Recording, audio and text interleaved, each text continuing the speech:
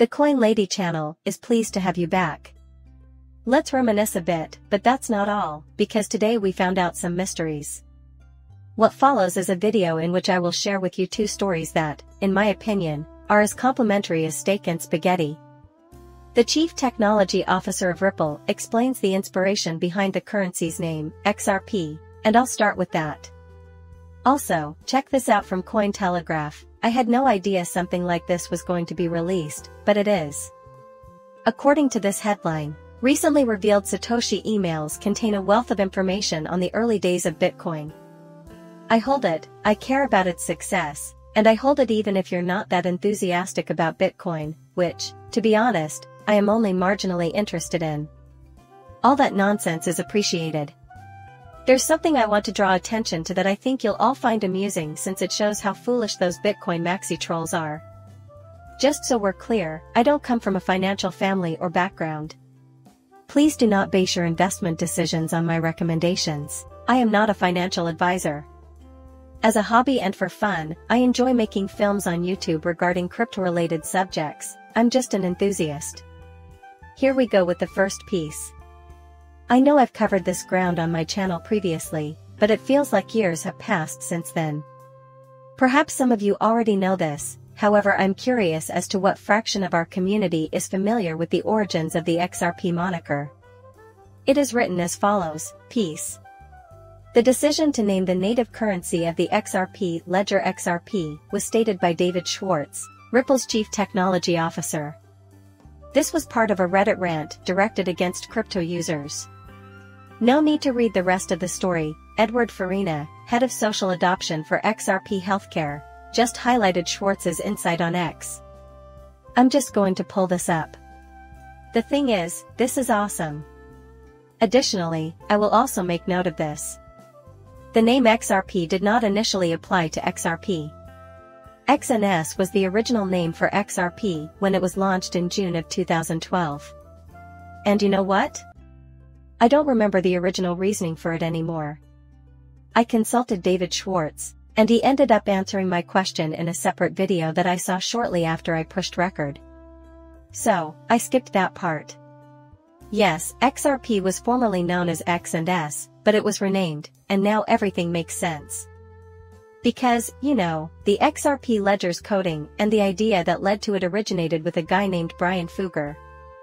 Fugger had an idea for an IOU system in 2004, long before Bitcoin or cryptocurrencies.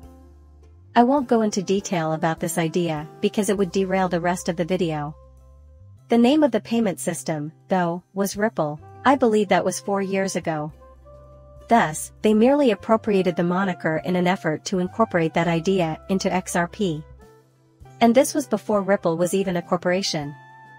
In retrospect, we can see that you muddied the waters by saying, yeah, well, we already had XRP, which is where things get murky. Ripple is a component of it, as you will see. So, here's the deal, OpenCoin was a new coin, and then the company was renamed to Ripple.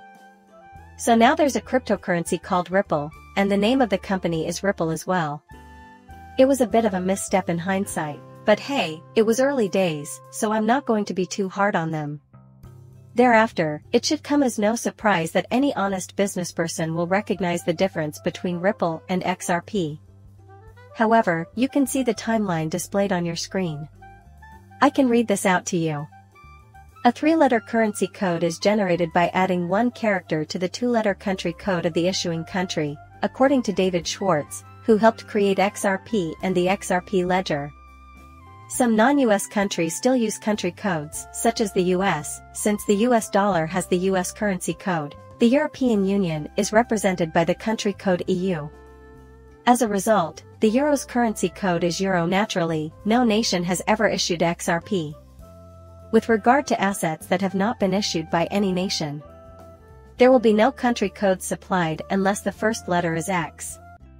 For instance, while some individuals use BTC for Bitcoin, those who are concerned about standards use XBT. This is because the currency code for gold is XA, which is derived from the molecular symbol AU for gold. So, stop and consider it. To be honest, he mentioned that some people use Bitcoin right now. This was a long time ago, though.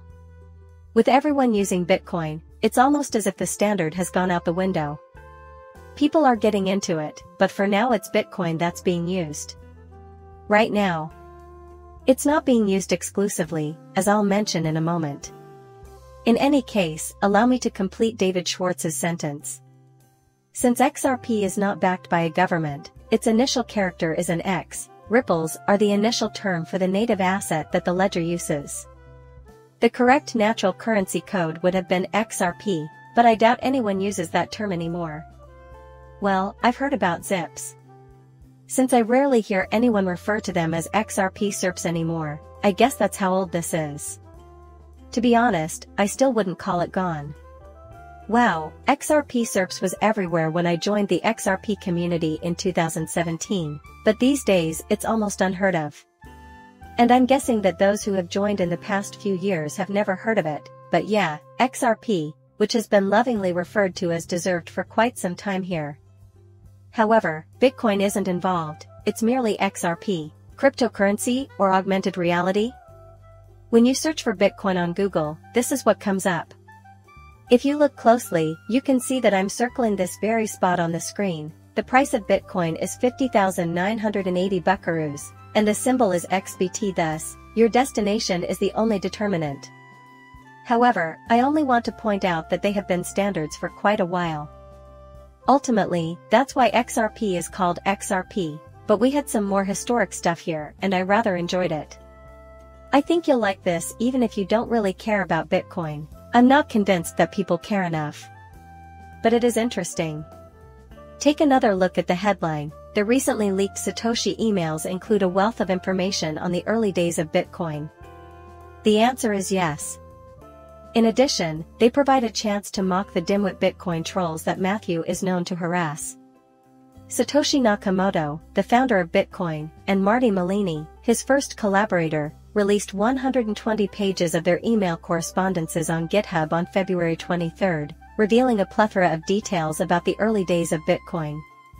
To that end, I shall express my satisfaction that this was accomplished for the sake of history. It seems to me to be a significant matter. It's practical, it's intriguing, and all that. It has taken me by surprise.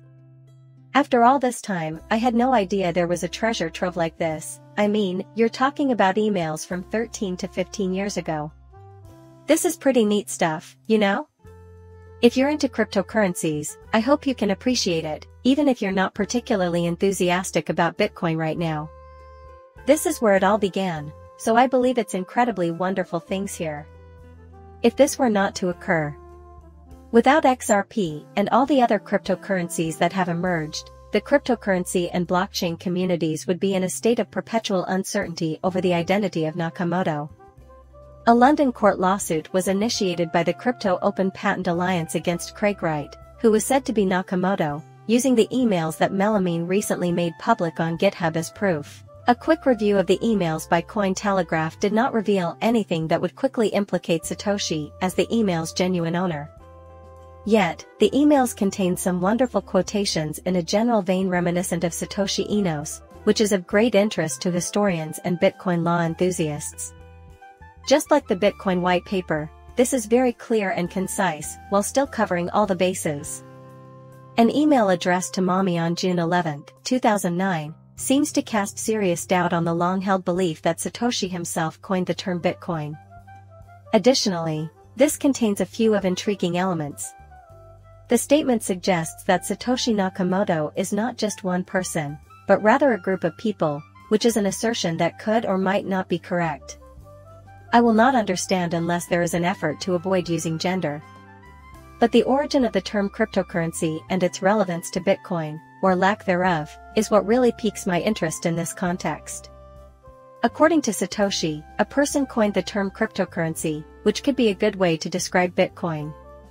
To Mommy's credit, he quoted her and said it sounded better than digital P2P, cash, or peer-to-peer currency, and that it sounded nice overall. Alright, but they left out the most intriguing detail, which was revealed by Crypto Caesar, a chart analyst. This is significant because Satoshi Nakamoto clearly decided that, yes, it is the right phrase, and that it is indeed a cryptocurrency. In the instructional section that follows, the full screen will show the following: the release of Bitcoin 0.3. This decentralized digital currency was first proposed by Satoshi Nakamoto in the early days of 2010, so it's been around for a while. However, have you noticed the recent downward trend? It's been more noticeable for the past 2 or 3 years. No, according to the poisonous Bitcoin maximalists, Bitcoin is more than that, it's an asset class. That thing doesn't belong to any particular asset class. Rather than being a coin, it is an asset class. That's every other piece of garbage you can find. Is this story anything you've seen? What utter bullshit. Once again, it seems like these folks are just smelling their own farts since they're living in an echo chamber. Stupid as hell, but that's all there is to it. You dweebs, but this is what Bitcoin says. They have deceived themselves and are so toxic that they believe it. Now that Bitcoin is being argued as not being a cryptocurrency, it is actually a cryptocurrency by definition. Satoshi Nakamoto stated this in 2010, before anyone had heard of it. Crypto Caesar was bringing this to the attention of the maxis by saying that the next time someone claims Bitcoin isn't crypto, they should show an email from Satoshi referring to it as cryptocurrency, which is true. Now, I find this amusing and enjoy making fun of these dimwits because this was not the case when I ventured into cryptocurrency in 2017. Indeed, I had never encountered this assertion made by any poisonous Bitcoin maximalist. In fact, it was the polar opposite.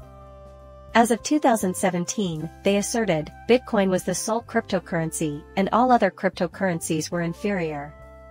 Whatever else was an S-word coin, anyhow. I don't know what happened, but overnight, Bitcoin went from being the sole real cryptocurrency to just another asset class that uses cryptography as its foundation. Now, I'm confused about what happened. Is that what it does? What complete dimwits. Indeed, it's quite amusing. In any case, that's the way it is. My response was a letter in which I recounted my 2017 foray into cryptocurrency and how, at the time, Bitcoin Max had claimed that Bitcoin was the sole cryptocurrency. Yeah, a little bit, but not much, still 10% quality, 90% dog-s word, was his response to me.